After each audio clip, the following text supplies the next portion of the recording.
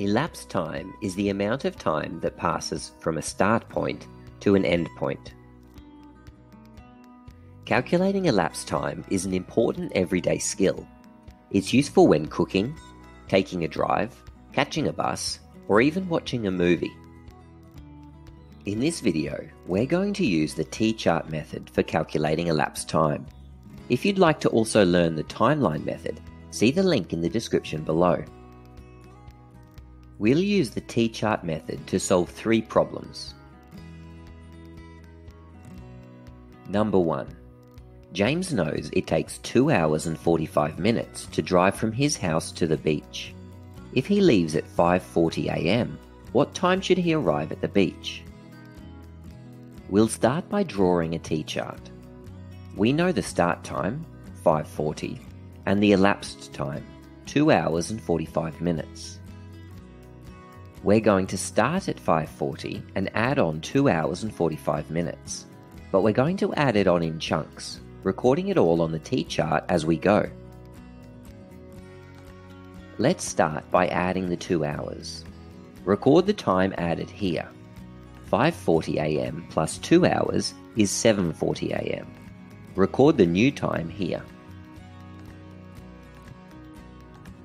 We've still got 45 minutes to add. Adding a chunk of 20 minutes will make things easier, because it will take us to 8 o'clock. Now, we still have 25 minutes left to add. 8 o'clock plus 25 minutes is 8:25 AM. We've added a total of 2 hours and 45 minutes. James should arrive at 8:25 AM. Number 2. Molly's gymnastics class starts at 4:50 PM and finishes at 6:15 PM. How long are her lessons? We've been given the start time, 4:50, and the end time, 6:15. We need to work out the elapsed time. This means we're going to have to keep adding chunks of time to 4:50 until we arrive at 6:15. Adding 10 minutes to start will make things easier, because it will take 4:50 up to 5 o'clock. Then we can just add 1 hour to get to 6 o'clock. To get to 6:15, we just need to add a final 15 minutes. To calculate how much time has elapsed from 4:50 to 6:15, we just need to find the total of the time we've added.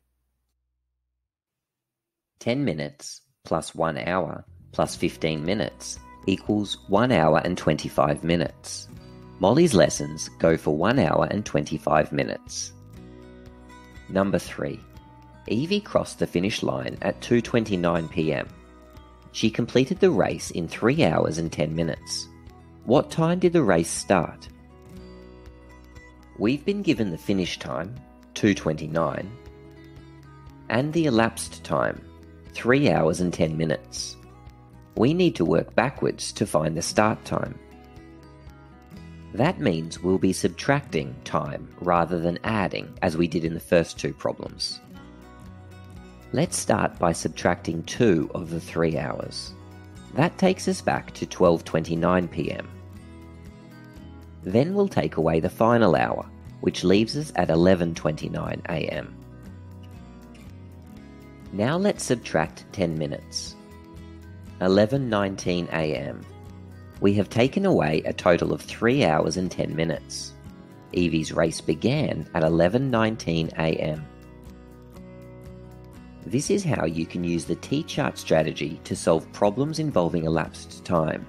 If you'd like to learn or practice the timeline strategy, check out the link to our video in the description below. EasyTeaching.net